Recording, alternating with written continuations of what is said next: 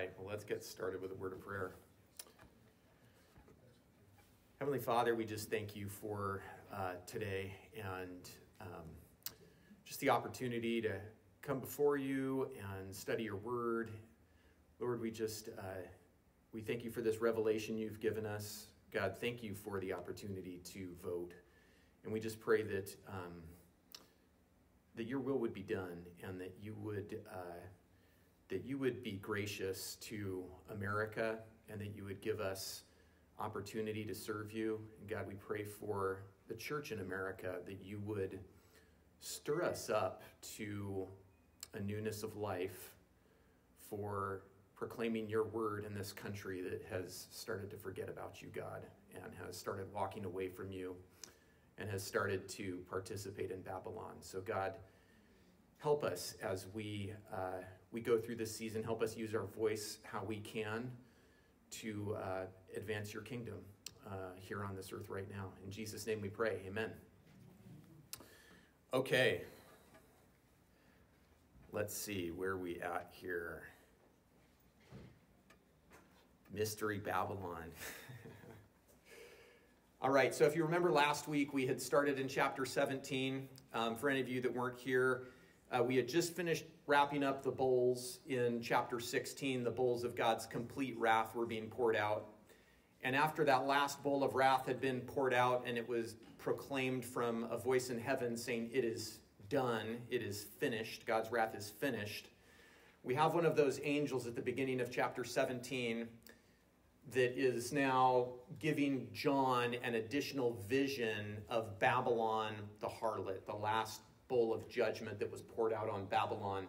John is now getting this additional image. This angel that had this bowl wants to give him more information. So we were going through Babylon and that imagery of Babylon, and I thought I was going to get through the whole chapter, and I made it through like 5 verses. So we're going to hopefully finish this chapter up this week, and then next week we're going to start on chapter 18 because the next question shows up in chapter 18, and it's all tied together. Babylon is talked about in both of these chapters, and so that's where we're sort of going to be going next week. But I want to wrap up a little bit of this section here, just since there's a lot of unfinished things about it that we can go through still. So looking at this, well, let's just read the rest of this chapter again. I'm gonna start in verse 6, Revelation 17, verse 6. "And I saw the woman," and again, this is Babylon the harlot, "drunk with the blood of the saints and with the blood of the witnesses of Jesus. When I saw her, I wondered greatly. And the angel said to me, 'Why do you wonder? I will tell you the mystery of the woman and of the beast that carries her, which has 7 heads and 10 horns. The beast that you saw was and is not, and is about to come up out of the abyss and go to destruction. And those who dwell on the earth, whose name has not been written in the book of life from the foundation of the world, will wonder when they see the beast. And he was and is not and will come. Here is the mind which has wisdom. The 7 heads are 7 mountains on which the woman sits. And they are 7 kings. 5 have fallen, 1 is, and the other is not yet come, and when he comes, he must remain a little while. The beast which was and is not is himself also an 8th, and is one of the 7, and he goes to destruction. The 10 horns which you saw are 10 kings, which have not received a kingdom, but they receive authority as kings with the beast for 1 hour. These have one purpose, and they give their power and authority to the beast. These will wage war against the Lamb, and the Lamb will overcome them, because he is the Lord of lords and the King of kings. And those who are with him are the called and the chosen and faithful. And he said to me, the waters which you saw where the harlot sits are peoples and multitudes and nations and tongues. The 10 horns which you saw and the beast, these will hate the harlot and will make her desolate and naked and will eat her flesh and will burn her up with fire. For God has put in their hearts to execute his purpose by having a common purpose and by giving their kingdom to the beast until the words of God will be fulfilled. The woman whom you saw is the great city which reigns over the kings of the earth." So now that that is cleared up, we'll just go back through and talk about this a little slower. So we had talked about, we had finished off in verse 5 where we were talking about mystery. And if you missed that from last week, you'll have to go back and look at it. But I was going through the idea of mystery in specifically Revelation, and then also in Paul's writing, where it talks about those coming into Christ as this mystery that's going to be completed. So that was the mystery that I was talking about that God has, that he's bringing to a completion. And we didn't get very much into the mystery aspect of Babylon. It was like right at the end, I looked up and it was like, I don't know what it was, 9:43 or something. So I had 2 minutes. So I didn't do a very good job. So I'm picking up, I forget what the sub point is on this. Hopefully you can see where it is there. I on the printouts, I have it just sort of starting at the top. So I beefed up the handouts that I had a little bit for this second section. So we're starting out on this satanic mystery counterfeit. So, thinking about God who has his mystery that's being completed and unified, and people are being brought into Christ through faith, and this mystery is going to be presented, and Paul in Ephesians 5 describes it as this mystery of Christ and the church being brought together like a bride. So this is God's mystery that's being completed.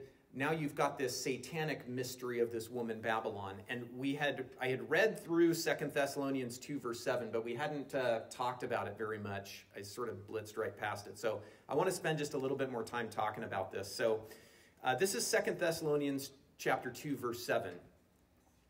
For the mystery of lawlessness is already at work. Only he who now restrains will do so until he is taken out of the way. Then that lawless one will be revealed, whom the Lord will slay with the breath of his mouth and bring to an end by the appearance of his coming. And just to stop for a second here to try to lay out a little bit of this. So Paul is describing some of the things that are going to be happening before the return of the Lord in this section in 2 Thessalonians chapter 2. And the description is that this lawless one, or this sinful one, will be revealed at that point, and the Lord will slay him with the breath of his mouth. Now this, if you're familiar with Revelation, this sounds a lot like Jesus coming back on his white horse with a sword coming out of his mouth in chapter 19, where he destroys the Antichrist. So there's a little bit of imagery that should be paralleling a little bit here. Bring to an end by the appearance of his coming. So again, this is talking about Christ's coming. That is, the one whose coming is in accord with the activity of Satan. So a lot of people will identify this person, this man of sin, as the Antichrist because of this sort of association right here.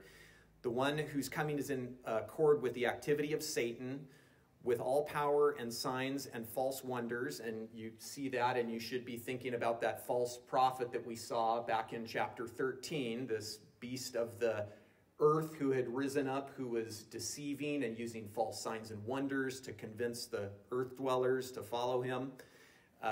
And again, we saw this even in chapter 16, right at the end, before this gathering of the kingdoms of the earth and these armies to be gathered together for the battle of Armageddon. There were those frogs that were coming out of the mouth of the beast and the false prophet and Satan, the dragon, to deceive the armies of the earth, to bring them together. So I think what I'm trying to just point out here is that this section has a lot of similarities to what we've seen in Revelation so far and what we will see.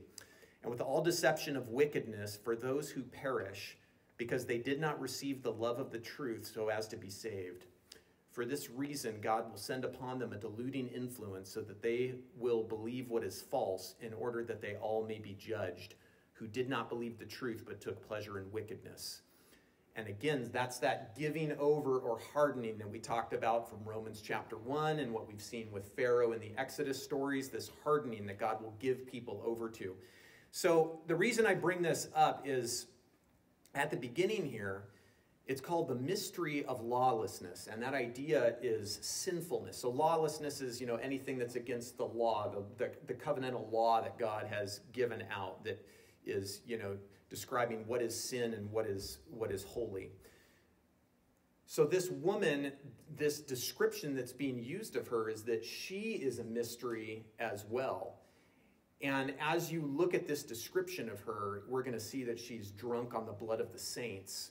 You can see this wickedness that is filled up in her. And as we get into chapter 18, we're going to look at this wickedness even more.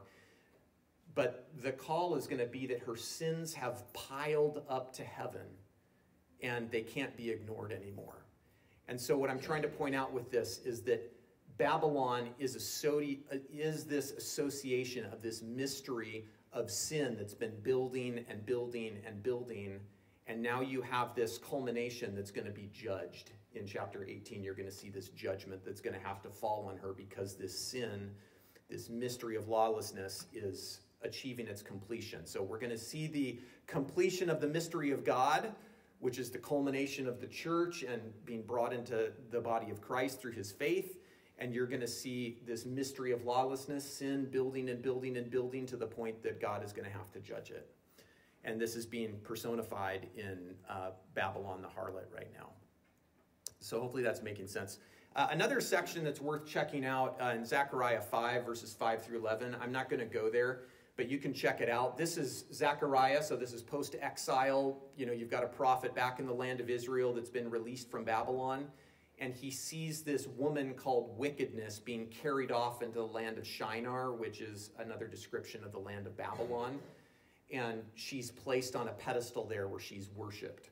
And so there's some interesting imagery there. You're welcome to check that out. It's got some similarities to this as well, but this idea of this woman that's known as wickedness in the land of Babylon. So you start getting these strong associations that this has, been described before. This is not some New Testament thing that God has not revealed to his prophets before. So what we're going to see, what we should be thinking about is that we've got the harlot Babylon, and her end is going to be consumption. She's going to be consumed and destroyed and left desolate. And that's the picture you see of her here, is that she's in a desolation. She's in a wilderness. But the wife is going to result in a consummation. And when we get to the New Jerusalem coming down, we're going to look at Isaiah 62. And specifically in that chapter in Isaiah 62, it describes this wife as no longer being desolate, but being married. And so just this beautiful imagery that we're going to start seeing as this compare and contrast. And John the Baptist had a little bit of insight into this, but he describes himself as not being, he's like, if you don't have the bride, then you're not the bridegroom. The one who has the bride is the bridegroom. And he's talking about the disciples starting to follow Jesus. And we're going to see at the end that, God's dwelling is with men with his bride.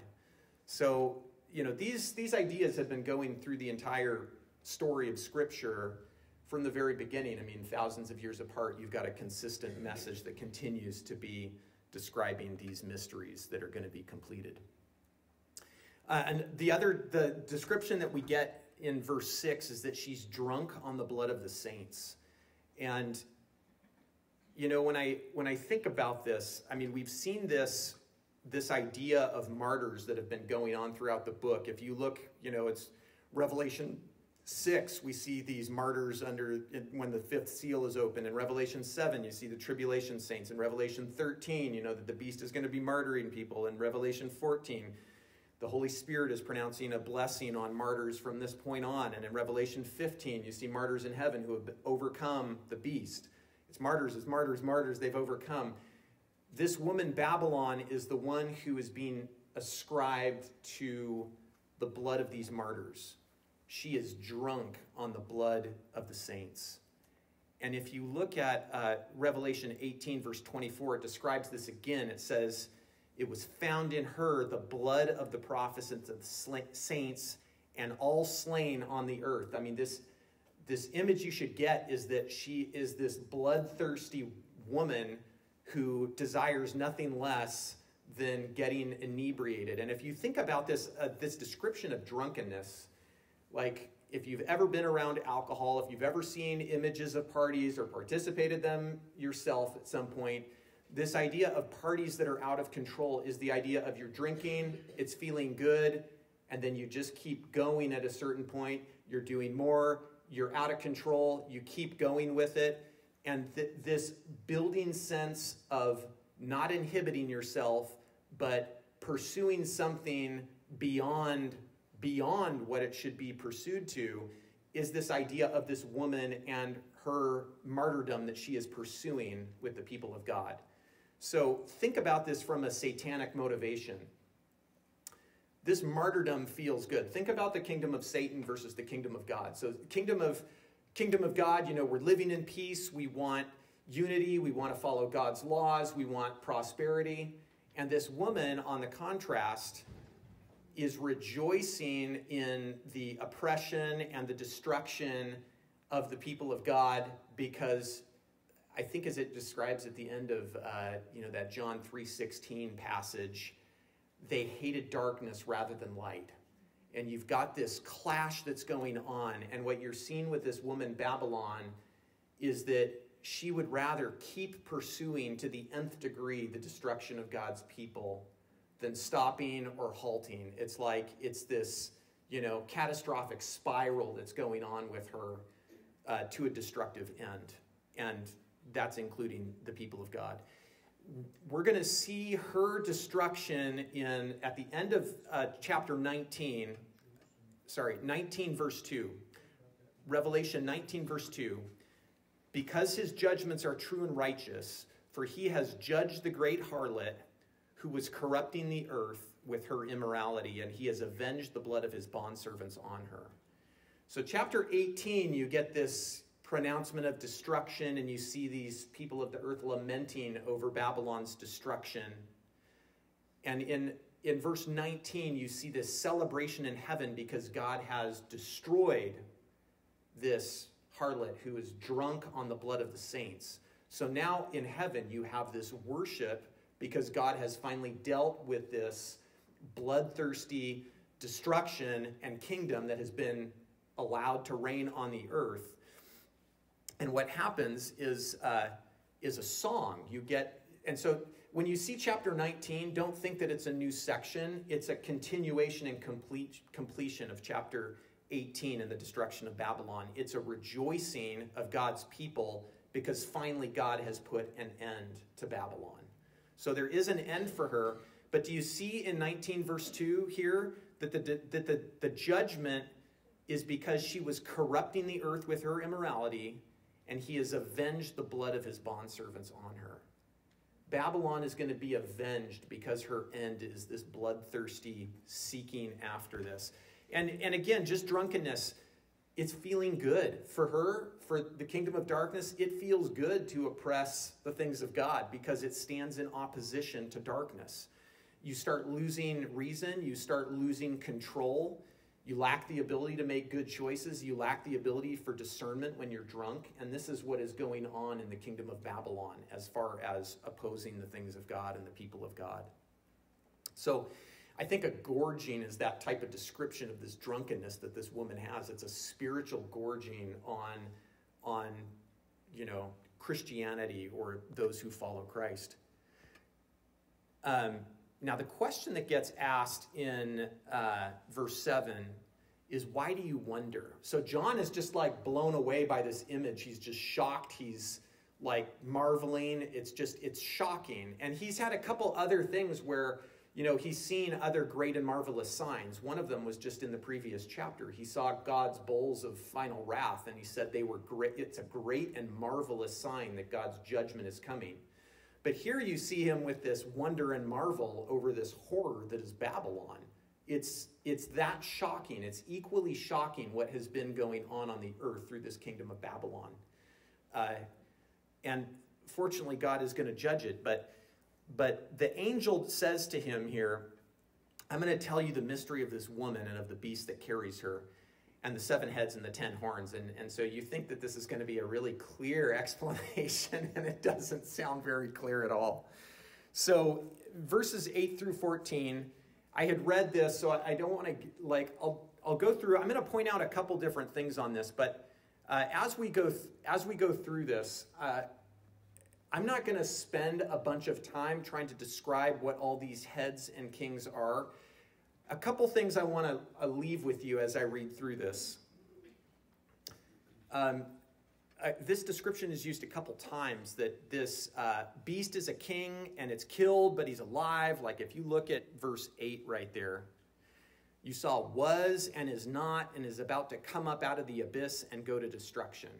So this is talking about the Antichrist. This type of language is used in chapter 13, where the beast comes up out of the abyss, and it's a head that was wounded as if dead, but then has been brought back to life. So as you see this, this is talking about Antichrist when you see that imagery coming up. We get these complicating factors of the 7 heads are mountains, but they're also kings. And one of them is the beast, which is resurrected. So if you think that this is going to be this really straightforward understanding of what all is going on here, it's really not. So you've got 7 heads. They're mountains that this city sits on, but they're also kings. So you've got like already 2 layers of interpretation that is like hitting you here. The other complicating factor with this is a lot of people, if you look at Daniel chapter 7, and I gave you a couple verses you can look at with this, but these kings often represent kingdoms. So do you assume that these 10 kings are just kings, or are they supposed to be representing kingdoms? So in the premillennial world, most of the time we view this as kingdoms, because if you're assuming that this was a king, one of them currently is. So it starts getting really complicated really fast. And my point with all this is I'm probably not going to spend a bunch of time on this, because to really go through trying to analyze which king and what king and who, I don't really think that's the point of this. I do think there will be a time in history where you'll be able to look at this and you'll be like, okay, I see what's going on here with these kings or kingdoms. It's going to be really clear. I don't feel like I have enough time to invest in all the political stuff or the roots of these kingdoms. Like it really is just a huge investment if you want to try to get into trying to identify all of these and who they're going to be when or what. And the question is, could you even do that? Is that even something that we will be able to identify before that comes? So I'm not going to spend a bunch of time on this. There's a couple other things that I'd rather spend some time on. But I'm just going to go through this really quick here on the text section here. The beast that you saw was and is not, and is about to come up out of the abyss and go to destruction. So this is the Antichrist, just a description of the Antichrist if you go back to chapter 13. And those who dwell on the earth, whose name have not been written in the book of life from the foundation of the world, will wonder when they see the beast that he was and is not and will come. And so if you go back to chapter 13, he has a head that appears to have died, but then is brought back to life, and the whole world is wondering in awe and following this beast. This is the same language, same type of description that's going on here. So I'm trying to tie these together because I think they're talking about the same stuff. Here is the mind which has wisdom, not mine. The 7 heads are 7 mountains on which the woman sits, and they are 7 kings. 5 have fallen, 1 is, and the other is not yet come, but when he comes, he must remain a little while. So this is just a description of kings or kingdoms. So this, if you look at verse 10 here, this is again, you have a major parting of ways on how you view this book.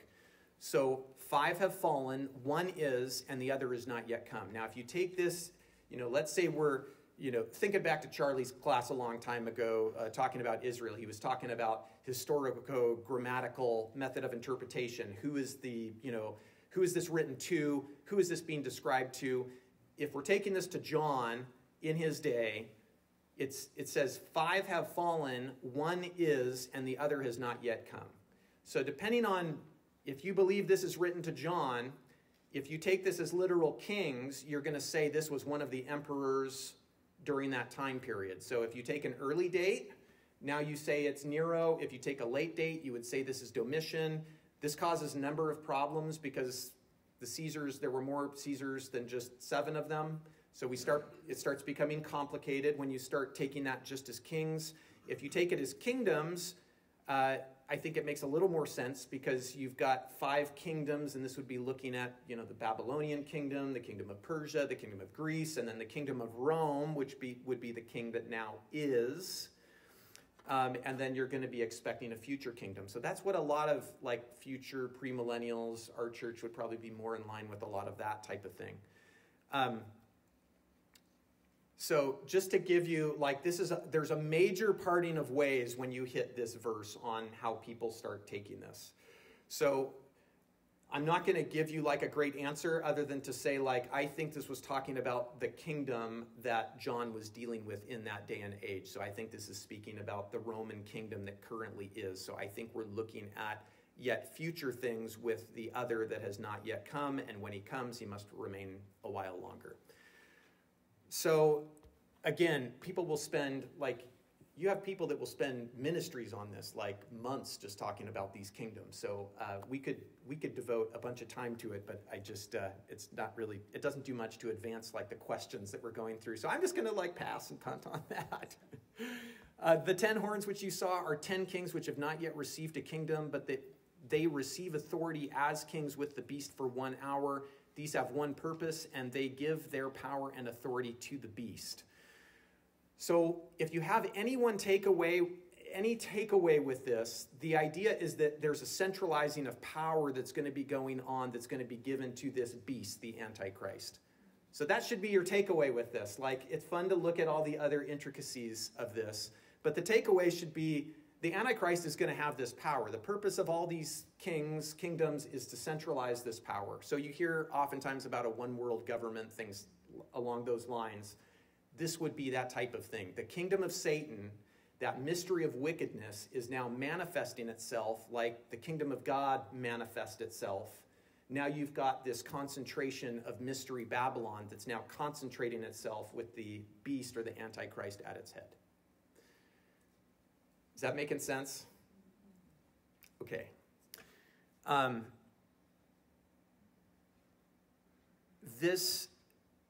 There is a description of destruction.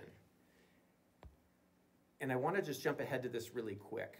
This is in the interpretive part of the book, the last 3 verses. But in verse 16, it says, the 10 horns which you saw and the beast, they will hate the harlot and will make her desolate and naked and will eat her flesh and will burn her up with fire.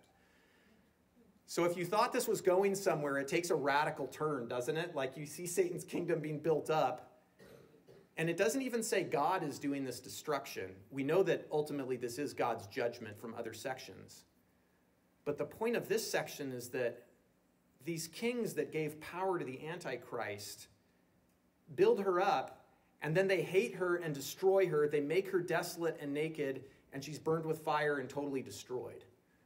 So this is like the kingdom of Satan. It's turning on itself. It's a self-destructive force. So do you see how quickly it just comes to an end? Like these alliances, like you think about alliances, some of those stories in the Old Testament where these groups are unifying against Israel or Judah.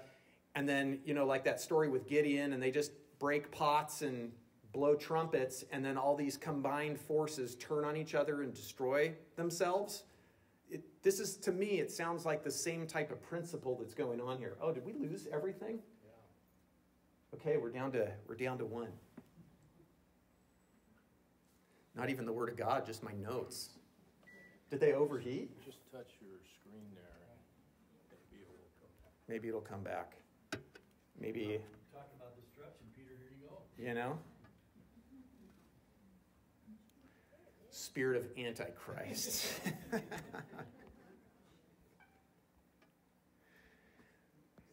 So I bring that up because oftentimes you'll see this in the kingdom of Satan. You've got this symbiotic relationship. This kingdom of Babylon is growing.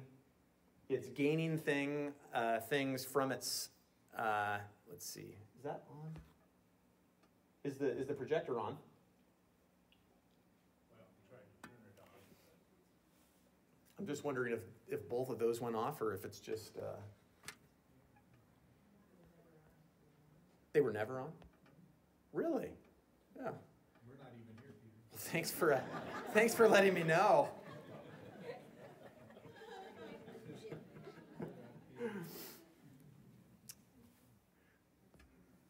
I mean, it's not like we need the scripture anyway. I'll just go with my notes. So anyway, so what you're seeing with all of this is that this power is centralized. You've got this relationship between these kings, the Antichrist, and this city of Babylon, this this kingdom of Satan. And what I want to point out is these kingdoms, when you think about Babylon, a city is only a city if you have people in it. A kingdom is only a kingdom if it's made up of people, right?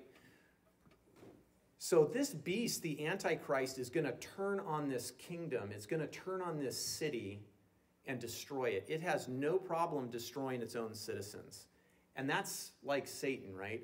I think about that story of the demon-possessed man, the parable that Jesus tells, this demon-possessed man, and he gets his spirit cast out, but without anything filling that house, you get more coming back and reaping destruction on it. And I see that type of a thing occurring here. You've got this parasitic, it's like this symbiotic relationship. You've got these people that are part of this kingdom. They're getting something out of it. So it's symbiotic to start with. And then you see that the beast is taking power and authority. So now it's starting to become parasitic, where the beast is taking things from this kingdom, and then ultimately it ends in her destruction. So all these people are going to get destroyed following that. I don't think there's anything I can do to get that thing going. Did it come back? You got one of them? Okay. But this beast is going to take power and then destroy Babylon.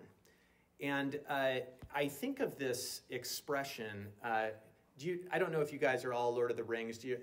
In the Two Towers in Lord of the Rings, you've got Gandalf, and he's supposed to be like buddies with his other ally, the leader of the wizards, Saruman, who's got this tower.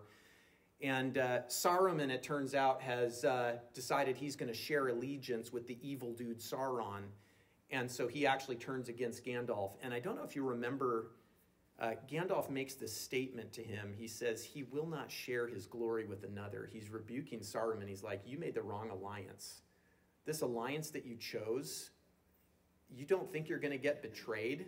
You're like joining forces with the evilest guy in the land. You don't think you're going to get betrayed with this? And actually that expression, he will not share his glory with another, that's taken from Isaiah. So Tolkien was a devout Catholic. But God says that of himself. I'm God. I won't share my glory with another. Well, guess what? Satan's the same way. You think he's going to share his glory or his power with anybody in his kingdom? He's not there for their, success. He's there for their destruction. And so as I think about this, and maybe we'll just stop here for a minute, if you guys have any comments on this mystery Babylon or any of that stuff. But just thinking about this, are there any areas of your lives where you have bought into Babylon? You've bought into sin? It's hard to take a step back and think about this. We're going to spend a lot more time on this next week, too. So if you want to mull it over and bring it back up, there's a call for God's people to come out of Babylon. And that's where we're going to start next week in chapter 18. But that would imply that God's people are participating in Babylon to some degree or at certain times. And so I just think, highly appropriate for us to think about, in what ways are we participating in this system on our own? These lusts, these things of power that we get from participating in Babylon, in this, sin or lusts or power, wealth that we get from it, as opposed to the things that we get from the kingdom of God. So I'll just pause for a minute if anybody has any comments they want to make. We got Ron here, Tim. I can't help it, but he's also, this really echoes in Jeremiah. You pointed out that really in the end of Jeremiah, he's going through judgments on the nations. He goes nearby and then he reaches out, but he saves the best for last, which is Babylon. But in chapter 51, and there's echoing this, it says, flee from the midst of Babylon. Each of you escape with his life. Remember, being depopulated. Mm-hmm. Do not be silenced by her iniquity, the female, for this is Yahweh. I'm reading Legacy Standard. Yahweh's time of vengeance. He is going to render recompense to her Babylon has been a golden cup in the hand of Yahweh, intoxicating all the earth. The nations have drunk of her wine, therefore the nations are going mad. And suddenly Babylon has fallen, is broken. I can go on. Yeah. He's so invested in the Old Testament here, but we're getting a pretty good preview of this. And we're going to spend, actually, I have devoted, like next time, we're already going to read through probably half of the chapter of 50 and 51 in Jeremiah. So get our scholar ahead of the curve here. Could you give us that reference again in Jeremiah? What was that passage? I'm in Jeremiah 51, kind of verses 6 through about, you can go through about 12 or 13 or so. Thank you. Yeah, it's, and I would encourage you, if you start in Jeremiah 50, just look at the heading on this here, Prophecy Against Babylon. So 50 and 51 are, 51 I think is that call, come out of her, my people, when we get to this next chapter in Revelation. That's going to be where we're pulling from, because it's almost a direct quote. So both chapter 50 and 51, if you've got some time for reading, read both of those for next week, because we're going to read a lot of them. All right, back to the regularly scheduled program. I'm sorry, Peter? Yeah. When I'm reading that question, oh gosh, that scares me. When I'm reading that question about what will lead you to fire and consumption, makes me think of the passage about our works that will be burned up like wood, hay, and stubble. I was at a memorial service yesterday for my next door neighbor's mom. She was 102 years old when she passed away. And a woman of prayer I have never seen before like her. And there were over 100 people smashed into this little Spangle community church to honor this woman. And all of the people that were there were talking about how Mildred Beitzel was a woman of prayer. And until the day she passed away, her hands were in the air and she was praising the Lord and bringing people to the throne of grace, on their behalf. And I thought about that. It was real convicting for me, because I thought the things of this world have drawn me away from a commitment to prayer the way Mildred Beitzel had. And I thought, that's going to be wood, hay, and stubble that's going to burn up. I need to recommit my life to being a woman of prayer like that. Yeah, you think how much time we can waste on things that don't matter at all. Surfing through the internet or Pinterest. That's not one of mine, but maybe some of you women can identify with Pinterest. But I mean, you just think about that comment from Jesus, store up treasures where moth and rust don't destroy, thieves don't break in and steal. Any other comments, thoughts? Bill, get that man a microphone. You mentioned last week, you read the scripture, the verses that talk about Babylon and wilderness. And if we only knew with what was being shared here, how quickly we enter into those things that have no substance. The only substance is what's of Christ. And as we enter into Him and live from Him, we have true joy and true satisfaction and true purpose. But when we let the world system, which is Babylon, which began in the garden, and it has rivaled the message of the gospel all down through the ages. And when we allow it to turn anything in that, to turn our hearts from God, to live our lives enjoying things, but without reference to Him.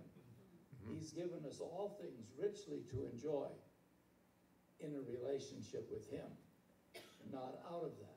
But when those things begin to become the idol of our heart, and they pull us away, and like you said, we can waste so much time in things that have nothing to do with our purpose in life. That's all Babylon, and it's all wilderness. It's all desert. It has no water. It has no life. Yeah. And I believe that's what he's talking about. This has been the rival of the gospel. Yeah. And it's going to be destroyed. The gospel will triumph. Praise God. Yeah. And thank you for that.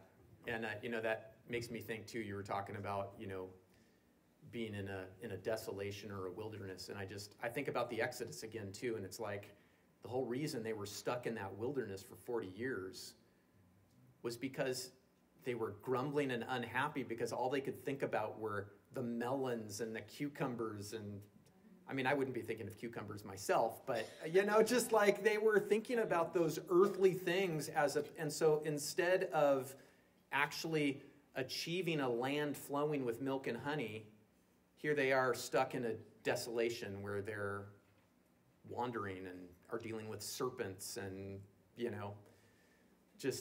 just see that comparison. And I think we're going to see that here too. Here's Babylon, and it's like that same thing.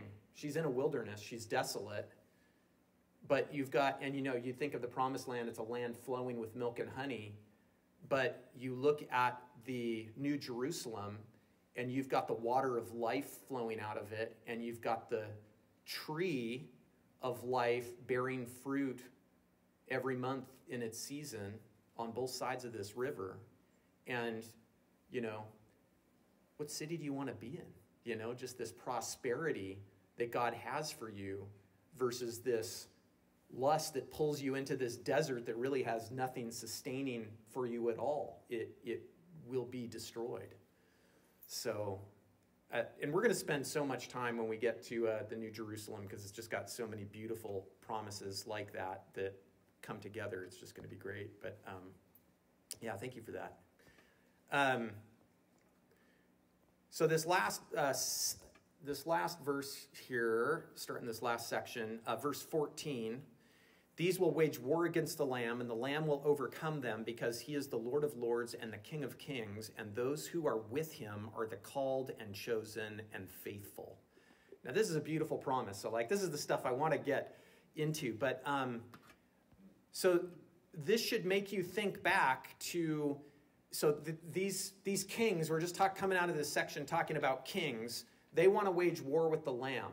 And if you go back just one chapter, do you remember those deceiving spirits are coming out as frogs out of the dragon, the Antichrist, and the false prophet, and they're deceiving the nations to assemble them in an army for the Battle of Armageddon, right? And we don't hear a lot about it beyond that point.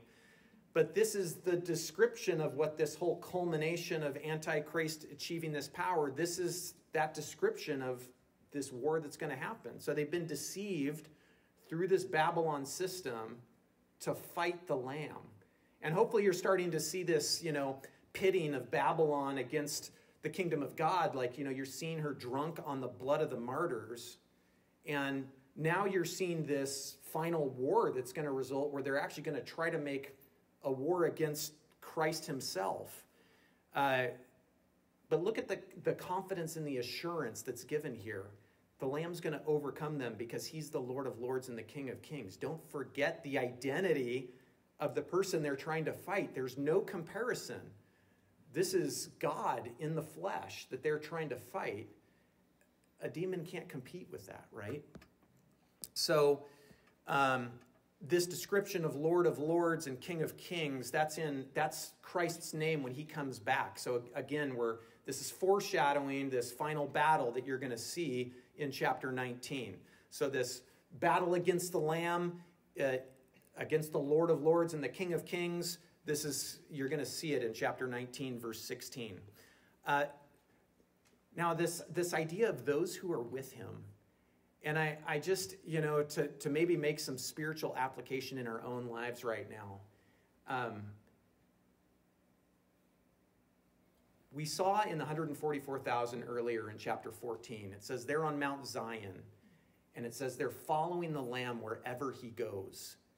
And here it is again, this description of those who are with the Lamb. There's those that are going to be with him, following him, who are with him, and they're called and chosen and faithful. And I think it's such a beautiful image of our walk with God, because that's the Christian call, is to be walking in lockstep with the Lamb, right? This is the call of the Christian, to daily walk with him, daily be in prayer with him, daily be listening to the guidance of the Spirit in our lives and advancing his kingdom. And this idea of called and chosen and faithful, this call goes out to everyone. And if you think about this, if you go to Matthew chapter 22, I want to go here quickly so you can see that this exact same language is used, and it's used of a wedding. And this is a parable that Jesus gives. So this is Matthew 22. Jesus spoke to them again in parables, saying, "The kingdom of heaven may be compared to a king who gave a wedding feast for his son." Ding, ding, ding, ding, ding. Like we're going to be seeing a bunch of that at the end of Revelation.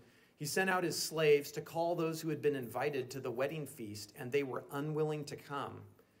Again, he sent out other slaves, saying, "Tell those who have been invited, behold, I have prepared my dinner. My oxen and my fattened livestock are all butchered, and everything is ready. Come to the wedding feast." But they paid no attention and went their way, one to his own farm, another to his business, and the rest seized his slaves and mistreated them and killed them. But the king was enraged, and he sent his armies and destroyed those who murdered and set their city on fire. Again, ding, ding, ding, like we're seeing some of that with Babylon, right? And he said to his slaves, "The wedding is ready, but those who were invited were not worthy. Go therefore to the main highways, and as many as you find there, invite to the wedding feast." Those slaves went out into the streets and gathered together all they found, both the evil and the good. And the wedding hall was filled with dinner guests. But when the king came in to look over the dinner guests, he saw a man there who was not dressed in wedding clothes. And he said to him, "Friend, how did you come in here without wedding clothes?" And the man was speechless. Then the king said to his servants, "Bind him hand and foot and throw him into the outer darkness, in that place where there will be weeping and gnashing of teeth, for many are called, but few are chosen." So that idea that this call, it's going out to those who are invited first, and then it's going out to like everybody and asking them to come in. But there's this idea that you should be appropriately dressed. And the beauty of looking at this mystery of Christ in the church is that there's this appeal to be dressed in the righteousness of Christ. And we've seen that throughout the book. So I'm not going to keep belaboring all this pure white clothing that keeps showing up in Revelation this time around. But hopefully you can recall some of those passages that we've looked at before, that this call is to be appropriately dressed for when we are called, and to keep our garments clean. That was the letter to the church in Sardis from chapter 3. And so this call is going out to everyone.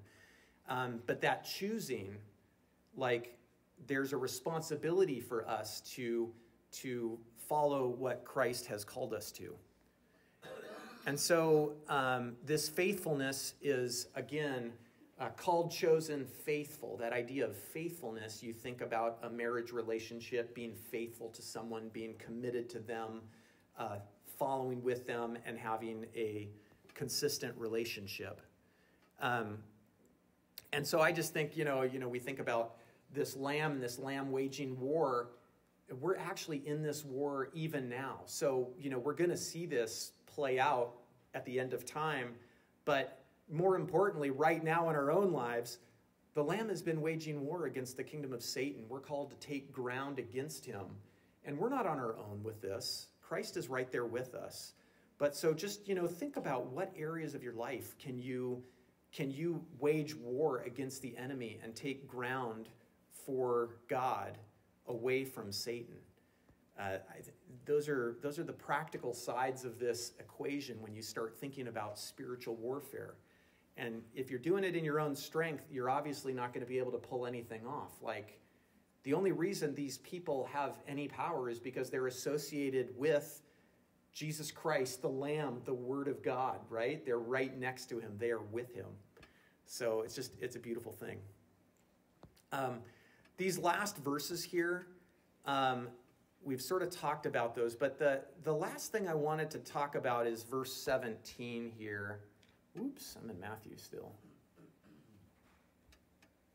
Let's get back to Revelation 17. So the last thing I want to talk about is this last verse here. For God has put in their hearts to execute his purpose by having a common purpose and by giving their kingdom to the beast until the words of God will be fulfilled. So you see the Antichrist turn on this beast, Babylon, this harlot in this system, and it gets destroyed. But verse 17 tells us, for God has put in their hearts to execute his purpose. This is God's plan. This is actually God's judgment. You see this seemingly self-destruction, but it's God's judgment. And again, I just want to point out, this is just like what happened in the Exodus plagues, right? We had spent time talking about hardening of Pharaoh's heart. This is the same type of thing that goes on. That God is able to take a wicked people or a wicked nation and use them to achieve his righteous purpose. So his purpose is going to be the ultimate destruction of Babylon. And he's going to use the enemy to accomplish his task. When you look at Jeremiah 18, and I want to go there for just a minute here. This is the parable of the potter. I'm sure you guys have heard of this before.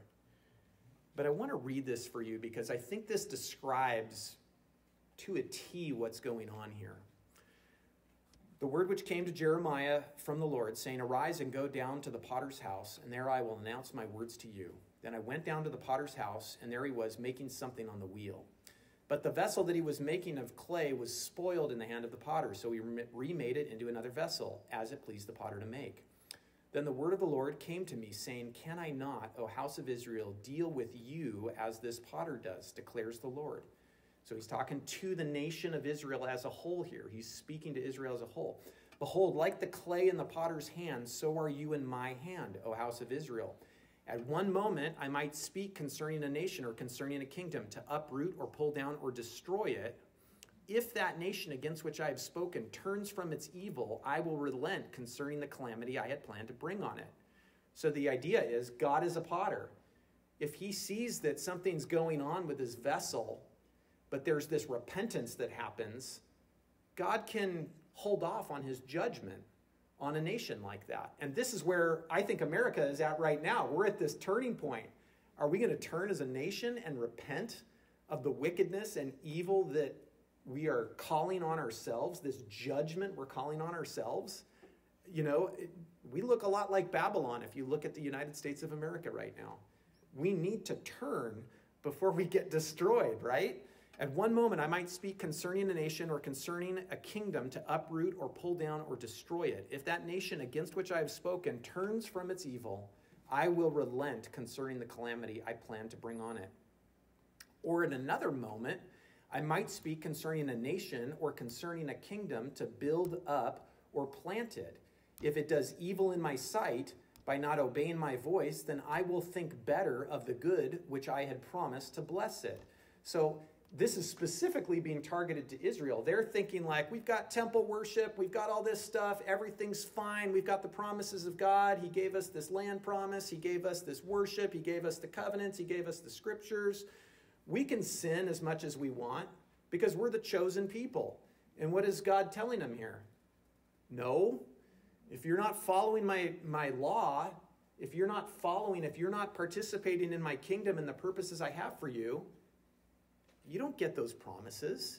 You get the consequences of sin. So here he is describing this. So now then, speak to the men of Judah and against the inhabitants of Jerusalem, saying, thus says the Lord, behold, I am fashioning calamity against you and devising a plan against you. O turn back each of you from his evil ways and reform your ways and your deeds. And this section keeps going. We could talk about this, but I'm basically out of time right now. But the point I want to make is Babylon is unrepentant. You have the kingdom of Babylon that is completely unrepentant. And so when we look at this passage from Jeremiah, God has sculpted these kingdoms to be judged. He's taken these kingdoms that have rejected him, are fully encompassing this Babylonian system, and he is using them to show his righteous judgment. because they're refusing to repent. And as Bill was pointing out, these kingdoms have existed. You've had the kingdom of God and people wanting to be in fellowship and relationship with God from the beginning. And you've had this Babel system from the very beginning. And these two have been against each other. And you've seen through history, through the story of the Bible, through history, how God has judged individual nations and individual cities that have been wicked. You think of Tyre and Nineveh and, all these different ones. Now you're seeing Babylon as a system is unrepentant. And what is God going to do with this? There's an ultimate judgment where as we get to the end of Revelation, you're going to see there is a new system. There will be no more sorrow, no more crying, no more weeping. That system of sin is going to be done away with once and for all. And what you're seeing here is God's purpose of complete judgment being done to Babylon and it being destroyed. And he's using its own unrepentance to destroy it. So if you take away anything from this today, that's probably the best thing you can take away. And the call is going to be, because we're going to roll right into this next chapter. And this next chapter is going to be a call to separate. And the reason that there's a call to separate, and obviously there's a call to separate today, individually, but there's going to be a complete call because a new heaven and a new earth is going to be created and where righteousness dwells, as it says in whatever it is, 1 Peter 5. And that new heaven and new earth and that place where righteousness dwells, sin cannot dwell. This is an ultimate division that's going to happen. And you have to choose what kingdom you want to be part of. And so God is showing you his judgment. He's giving it over to this purpose. If you're participating in that type of system, you are choosing to be given over into the end that sin demands. There's no way that these two kingdoms can exist together. This final judgment will be dealt out, and it's going to be a complete separation. So the last thing I want to bring up is there is hope. So you think about this imagery, and hopefully you got some of that hope from Jeremiah, right? The call is, look at his call in verse 11. Oh, turn back each of you from your evil ways and reform your ways and your deeds. It's not like you can't do this. The call is going out to you so that you will. The danger is that if you don't, you're going to harden your heart and you're going to block yourself from being able to get out of that kingdom and step out of that kingdom. Paul describes the same thing in 2 Timothy 2, verse 20. Now, in a large house, there are not only gold and silver vessels, so pure, honorable vessels, but also vessels of wood and of earthenware, and some to honor and some to dishonor. Therefore, if anyone cleanses himself from these things, he will be a vessel for honor, sanctified, useful to the master, prepared for every good work. And again, this clothing imagery of the bride is that she's clothed with the righteous deeds of the saints. That's this marriage supper of the Lamb. That's the description. The bride has prepared herself with the righteous deeds of the saints. The call is to repent and be honorable. And how are you honorable? You're purified through the righteousness of Christ. So we're going to stop there. There's a bunch more that we could talk about with just verses, and I guess I'll probably bring that up briefly before we move into the next one. But this final statement here of, where was it? Oh, I'm way off on this. Until the words of God will be fulfilled. So he's, at this time, he's giving these kingdoms over. He's giving this kingdom to the beast until the words of God will be fulfilled. So again, this is that timing. There's going to be a final timing for this stuff. And I'll look at some of those verses. They're laid out in your notes so you can look at them. I'll try to wrap that up next time. But we're way out of time again. Doing really bad at time management. I need that analog clock back. That digital one just doesn't give me a scale, you know. I know it's over there, but I'm not going to look over there. Too lazy. Well, let's close in a word of prayer. I keep shortchanging us on hymns. I do want to tell you this too. I have come up with I'd love to do this. I have come up with a responsive reading going through Revelation. So like having a leader read something, then having the group read something back, and then singing a hymn. And I broke up the entire book of Revelation, not that we would read through all of it, but I've got just some selections that then we would have somebody read, have all of us read together, and then sing a hymn somewhat related to that. I don't know if you're interested in that or not. I thought it would be super cool. I've already given it to Brad to see if he could sort something out. He's not convinced we can do that in an hour. So we'll have to figure that out. But if there is interest in that, would you let me know so I can let him know? Because if we have to block like an hour and a half out or something like that, I don't think it'll be like incredibly long. But I just would like to know if there's interest in that or not.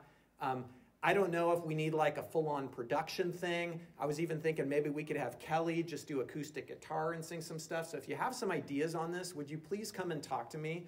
Because I'm gonna plan on doing this at the very end here, where we basically just finish up this whole question and answer in Revelation and then just sort of wrap it up with song, because it's such a cool book of praise and song. I thought it would be a fun way to finish it. So if you've got any ideas on how to do this or what you want to do with this, maybe we'll just skip an entire preaching service and do this. Just let me know. That's right. Well, let's close in prayer, and we'll just let you guys get out of here. Heavenly Father, thank you for your word. Thank you that you have given us the ability to repent through your Son and the blood that you've poured out, that you have made a way for us to come out of Babylon and be part of your people. And God, I just pray that you would help us as people within a nation to turn this nation back to you. Help us be faithful to proclaim your word. Help us be faithful to speak out and proclaim the things that you have called us to say. Lord, we ask for repentance for America. We pray that you would open people's eyes and that a move of your Spirit would be great at this time, because we need your Spirit more than ever. God, we just ask this in Jesus' name. Amen. All right, well, let's